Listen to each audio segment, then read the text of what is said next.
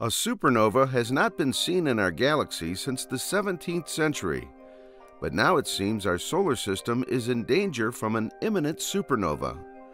Scientists have already identified a telltale sign to identify when a star is likely to go into a supernova, even though we are unsure if it possesses a hazard or not at this time.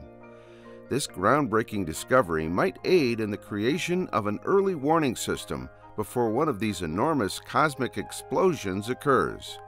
These findings were made just in time after one of the famous stars in the cosmos, Betelgeuse, was observed to be approaching a supernova explosion. What do we know so far? And how threatening is the Betelgeuse's inevitable explosion to our solar system? This and many more will be discussed in this video. Simulations from a new monitoring system have given deep insights as to what to generally expect when a star is about to explode. The data obtained so far has also predicted how red supergiant stars would look in the years before their explosion. Such stars grow larger and become fainter and dimmer before turning into a supernova. A star approaching its death is termed a red giant. Stars like these can remain in this stage for up to 1 billion years. The star will eventually cool and gradually shrink to become a white dwarf. After many billions of years, these stars will then turn completely cold and stop emitting any energy.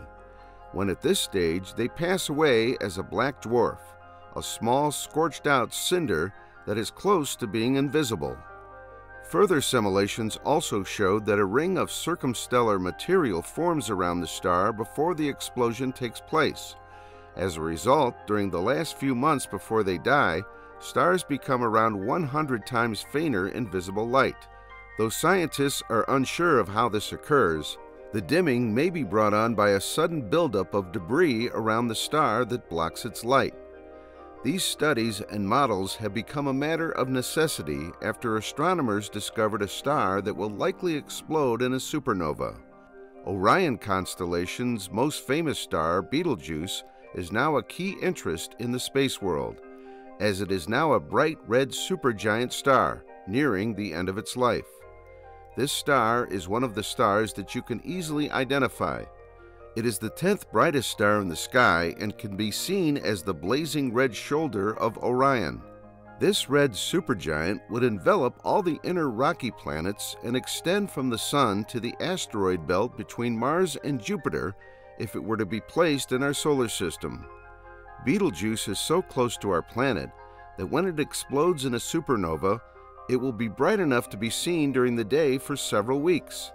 With that knowledge, astronomers will be able to direct additional telescopes towards the target. This would be in an attempt to investigate the physical circumstances of the star's atmosphere as it gets ready for the last countdown to its self-destruction.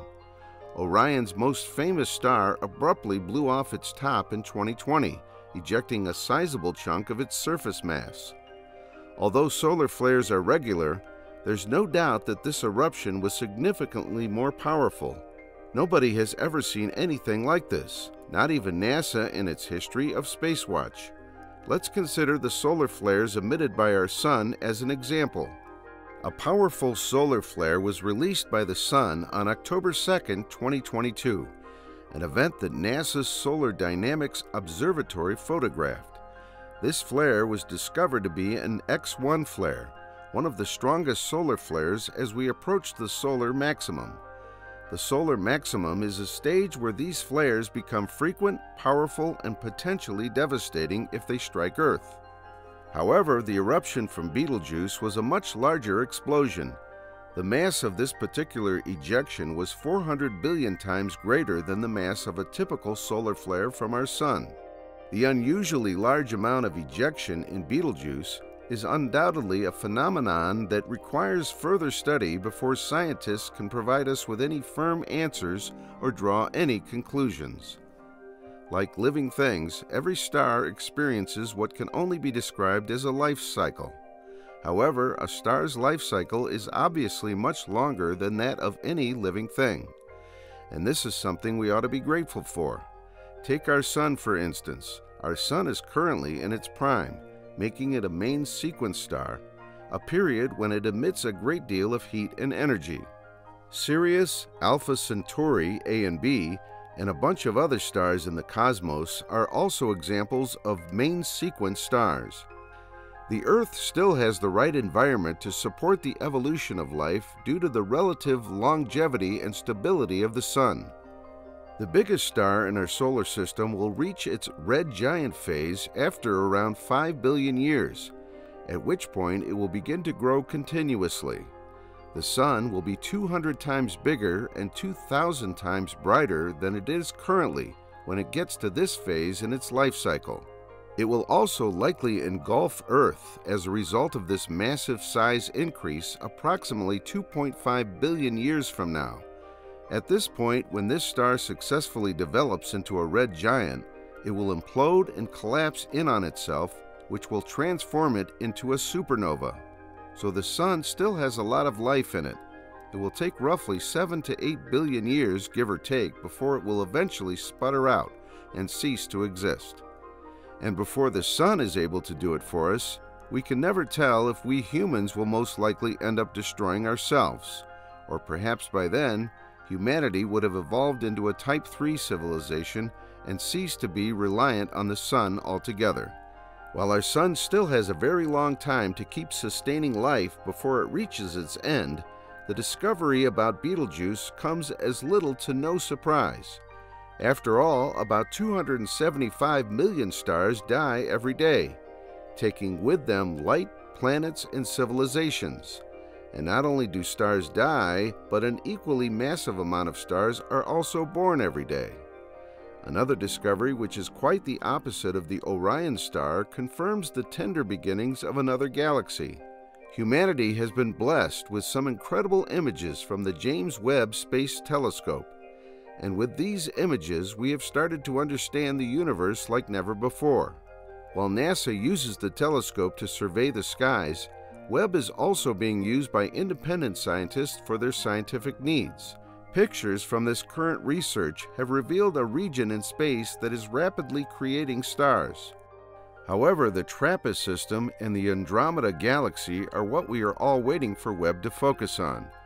This is because our knowledge of the universe will be profoundly altered by the study of this habitable exoplanet that boasts liquid water and artificial lights. As for Betelgeuse, even while we are aware that red giants exhaust their fuel far more rapidly than yellow dwarfs like our Sun, it is intriguing to note that the star had abruptly and mysteriously dimmed. The phenomena still baffle astronomers all across the world, but none at the time have had any theories about why it is happening. And it will be some time before we have any conclusive information regarding the red supergiant. Nevertheless, there are some other supernovas we can aim to study, as there are 2 other red supergiant stars in the night sky. The first is the Antares in the constellation Scorpius, which is about 555 light-years away, and the second, the Aldebaran in the constellation Taurus, is about 65 light-years away. Like this video and subscribe to this channel if you dig space and the mysteries we are even yet to uncover.